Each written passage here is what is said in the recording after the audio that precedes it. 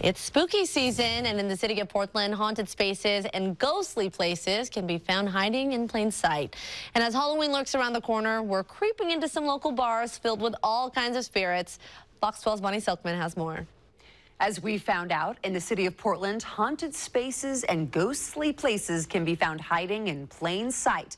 Creepy, huh? As Halloween lurks around the corner, we are creeping into some of these local spots for ourselves where you might feel like someone or something is watching you. Many bars dial up the doom as Halloween creeps in, but some keep it spooky year-round. Here at Creepies, the name of the bar says it all. Despite these faces on the wall, it's fun here, we promise. And as customers take in the interesting crowd staring back at them, they might realize they're no longer just a bar goer, but part of a strange circus where many eyes could be watching. This many clowns being around, it just started getting labeled a clown bar. So the slogan had to fit in, not a clown bar. Because it's not just clowns. It's not. We offer a lot more than just clowns. And that just kind of fed into a pretty cool theme for a bar.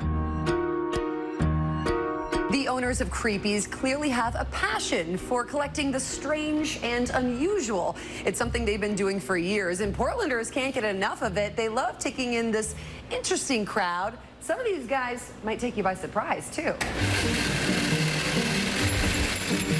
I think it's a beautiful bar. I like, you could sit up here and play I Spy with your friends all night. Plus, a little liquid courage and a bite to eat might help calm the nerves. Lowe's rents our kitchen. He makes some pretty fantastic smash burgers. The cocktails, one of our most popular ones is the Pickletini.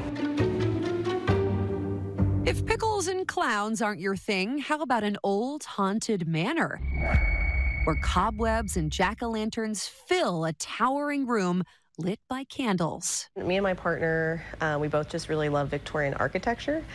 So our dream was to own like a Victorian style house.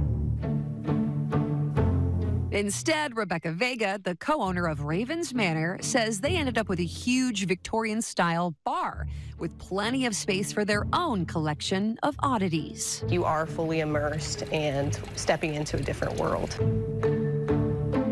This building's from the 1880s. It's one of the oldest buildings in Portland. Is it actually haunted in here?